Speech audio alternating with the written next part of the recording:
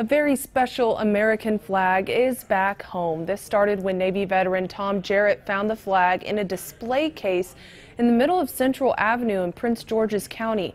He turned it over to a local police station. You can see that here, where all 5 officers were also veterans. It being folded the way that it is folded means that it's a little bit more special. I have one as well. My brother was a line of duty death, and I could not imagine if his flag ever went missing.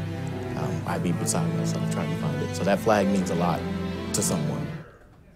William Hawley's daughter saw a story about the flag on the news. Then she told her father. Hawley, a Vietnam War veteran, told police he was moving when the flag fell out of his truck. It was given to his family after his 90-year-old uncle Marcellus Harrod died.